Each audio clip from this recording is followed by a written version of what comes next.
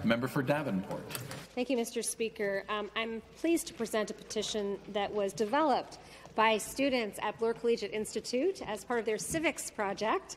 And I want to mention that because I'm very proud of them for taking action to follow up on their project. And it reads as follows.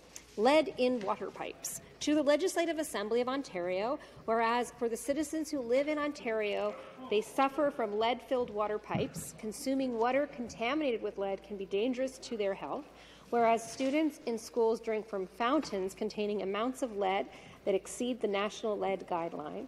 We, the undersigned, petition the Legislative Assembly of Ontario to replace the lead and/or galvanized steel pipes which were placed before the 1980s with the CPVC pipes, which will prevent corrosion of those pipes.